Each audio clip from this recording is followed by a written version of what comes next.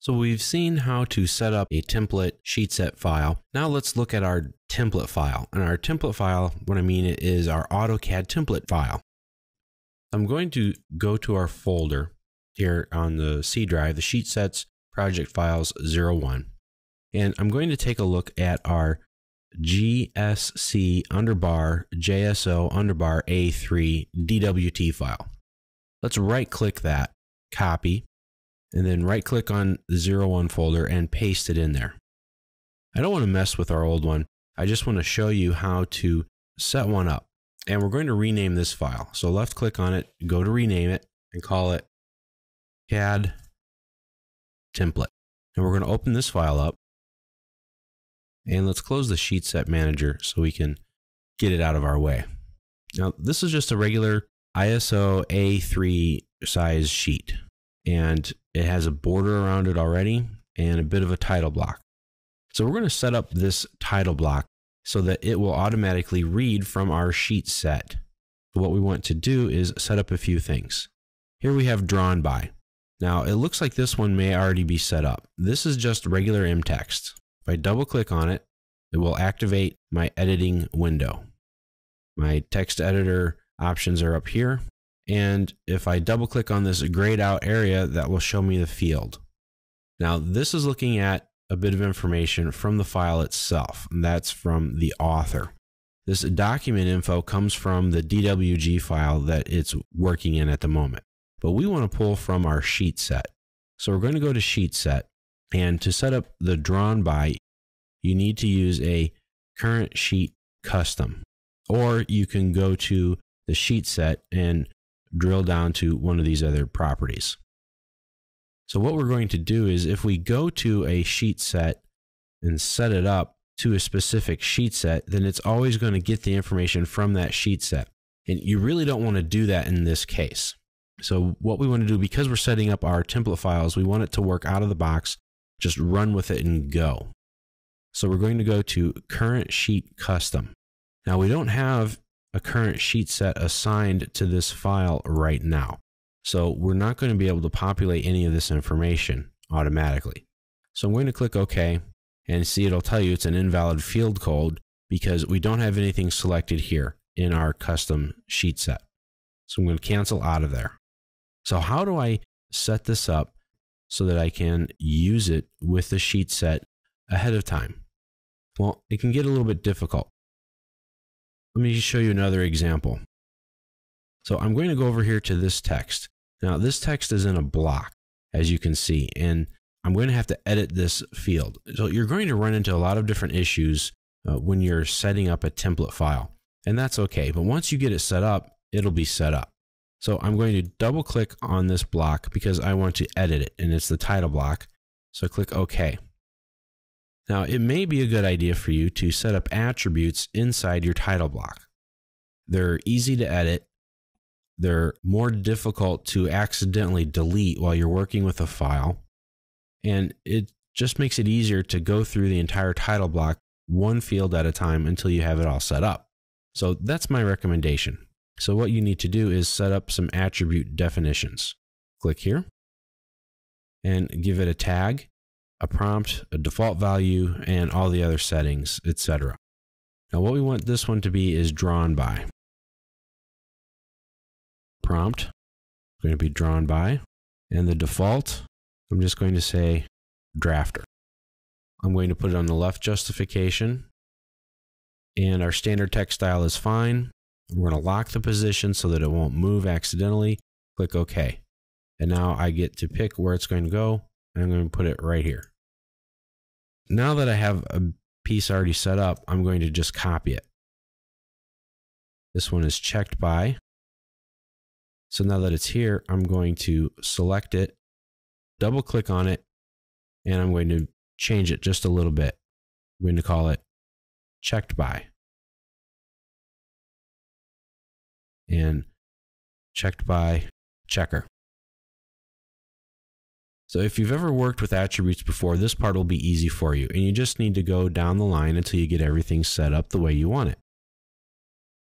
So this checked by, I'm going to make on here to be the date. So we're changing this one. Date, date, and date. And this is what you're going to do over and over again until you get your template set up. I know it looks kind of boring and kind of tedious right now. This is going to be sheet number.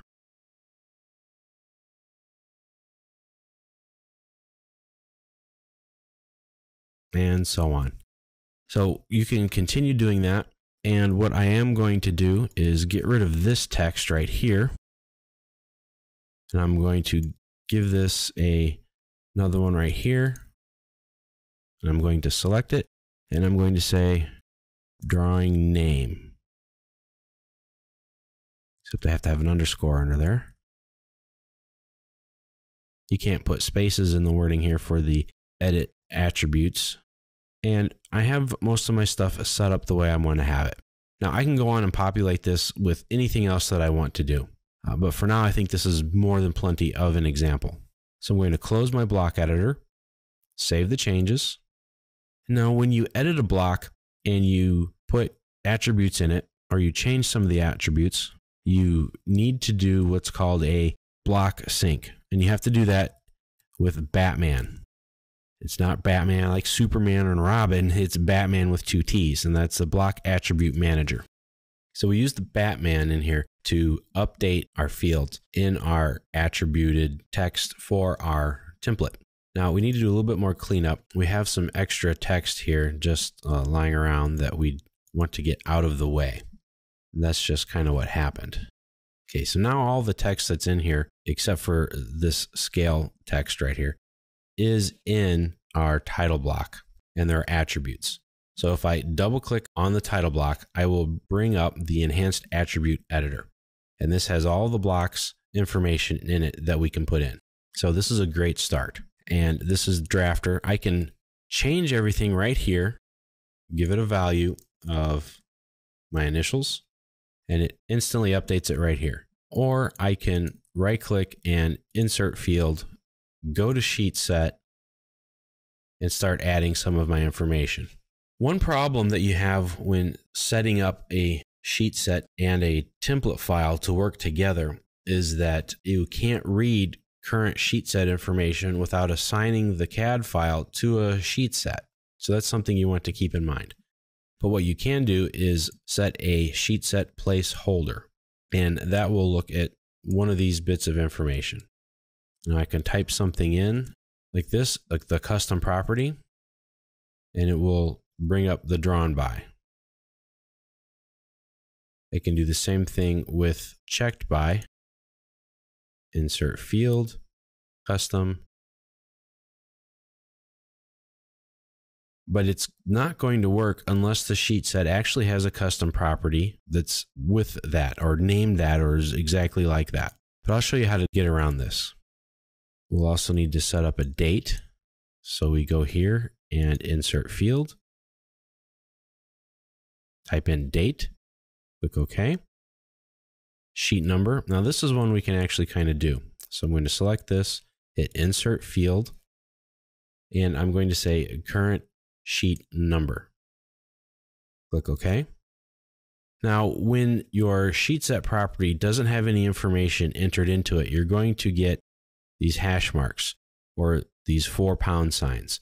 That's how it's going to print right now. If I were to print it, it will have, pound, pound, pound, pound right in there. But when you see that, that tells you that there's some sort of mistake with your reference file or with something involved here. So you need to check that out. Now, the other one I want to do is drawing name. So I can come here again to drawing name, right click and insert field. And I can come to current sheet description. That will give me my name. Click OK. And again, it's the same sort of thing. This is a preset field that comes with sheet sets. So AutoCAD can automatically read it for us. So I'm going to just center my drawing here and I'm going to save this file. Now I just double clicked the DST file to open it up into AutoCAD. So it really isn't opening or working in that DST file. It sort of made a copy of it. So I want to make sure I save it correctly. So I'm going up to my application manager, click save as, and I want to save this as a DWT file. So I put that option in there. And now I have to browse to my proper folder on my C drive, sheet sets, project files, 01, CAD template. I'm going to save, override what's there. You can put in a description if you'd like. Tell it what measurement units it's in. This is in metric. Click OK. All right, so this is our template file that we have set up. So when we go to make a sheet set, press enter. And I'm going to say new sheet set from an example sheet set. Next. And I want to browse to where it is. So I click this option here. I hit the ellipsis button here and I browse to where I have my template file saved at on my C drive under sheet sets, project files, 01, sheet set template. Click open. Next, I'm going to give this one a name. I'm just going to call it new sheet set for now. It's going to save right in the sheet sets folder. That's fine with me. If I need to save or set up any other bits of information here, one thing I didn't do in my sheet set template was add a date or a checked by in my sheet custom properties. I'm going to do that now. Click add, checked by, and for the value, I'm just going to go XXX, and that goes with a sheet. Click OK. And I need another one added in here, date. And I'm going to go XX/XX. There we go. And that's going to go with the sheet as well because our dates could be different on every sheet. Now I'm going to hit OK. Click Next. Click Finish. And here we go. Now I'm in this template file right here, but I want to save it as one of our example drawing files just to give you an idea of what it's going to be like. So I'm going to go to my application menu here, click Save As, and I want this to be a DWG drawing, not a template file anymore. And I want to save it in our project folder. I'm going to put it right in here, called CAD template. I'm going to name this temp-01. You can call it whatever you want. So now this is a real AutoCAD file, and we created it from our template, and this is a real sheet set created again from our template sheet set. Now to add this file to our sheet set is very simple. I can just click on the paper space tab and hold, then drag, and I'm going to just drop this into our assembly subset. Now it asks me if I want to import this tab. I do, so I'm going to say import the checked because it was checked, and here it is. Now some of our information is already filled out for us. If I right click on here and go to rename and renumber, I'm going to give this a drawing number of 01, and I'm going to title this first sheet in set. And I'm going to click OK. Now some of our information here should automatically update. Now it doesn't look like it does because you'll have to sometimes save your file first and do a refresh. Now what happened here is you can see instantly that our sheet number updated automatically to sheet number 1. That's fantastic. We did that one correctly. Our description went from XXXX to dashes. Now that tells us that some of that information isn't filled out. So we're going to need to fill that out. So what's in here? Well, if you forget, double click on it, go to it, activate it, and we're on current sheet description. And that hasn't been filled out. That's okay. We can do that. We come up here and hit properties, and here's the description. So we have our sheet title, and here's the description. Now for the field in our template, I hit save, and you can see it instantly updates my field. And you may have to adjust your fields to justify properly, to be a little bit bigger, a little bit smaller. And you may need to change it from like the description here to one of the other options. And that's fine. You can use whichever property that you want to, like sheet title and description. Or you just use one or the other. Or use neither, use something else. That's fine. Now one thing we also want to fill out here is the checked by. I'm going to put in my initials there. And the date, I'm just going to pick a random day and click OK. If we hit save, now we see here that these fields didn't quite work. The drawn by, the checked by, and the date. They didn't work out like these others did right away.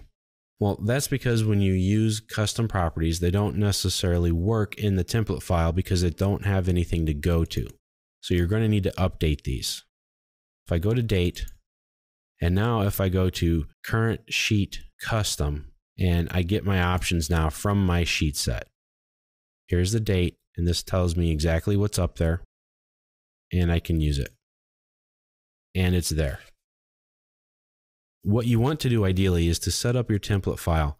Set up your first drawing like we're doing now. I'm going to go to the custom again, current sheet custom, and checked by. Click OK. And then I need the drawn by setup. So when you go and set that up initially in your template files, put in the placeholders. That way you know what they're going to be, and it gives you an idea of what's going on. So then you come into your project, set up your sheet set, set up your template file, and then when you make your first drawing, associate it to the sheet set. That way it can read what's in there. And now when I go on my drawn by here and I go to my current sheet custom and I go to my list of my custom properties I can use, I hit the drawn by, click OK and OK. Now I have everything filled out here. I'm going to change this property, the description, and I'm going to just, for this sake, give it the same properties, first sheet and set. Click OK. Refresh. This is first sheet and set. Now I'm going to save the file. I hit Control S and I've saved this file. Now I want to make another sheet. So I right click, hit move or copy, create a copy, and I'm going to move it to the end. Click OK. So here's my second sheet in my file. And when I copied it, it copies over all this same information. And it just kind of holds it there. Even though it's looking at a sheet set, it's just holding that information. And until I go in and physically change that, it's going to still say sheet 1. So I want to add this sheet to my set. And it won't let me do it until I save the file. So keep that in mind. So I save the file, left click and drag, drop it in. This is the file and this is the tab, import checked. And now it's been added. So I'm going to right click here, go to my properties. I'm going to use my description here and I'm going to say second sheet in set. And I'm going to give it a number, course of drawing 02. Click OK, save the file, and everything in my title block automatically updated to the information filled out in my sheet set. So you see here, all of this stuff worked.